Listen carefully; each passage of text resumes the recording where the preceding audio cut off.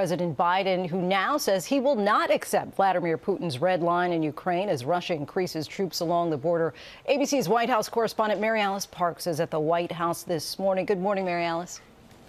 Lindsay, good morning. U.S. officials say the situation there on the Ukraine-Russia border is growing more dramatic, that Russia has significantly increased the number of combat forces there. Clearly, the fear is that Russia could be preparing a full-scale invasion of Ukraine. Ukrainian officials worry that could happen as soon as next month.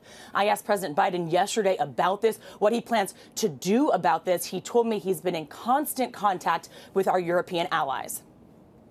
What I am doing is putting together what I believe will be the most comprehensive and meaningful set of initiatives to make it very, very difficult for Mr. Putin to go ahead and do what people are worried he may do. But that's in play right now.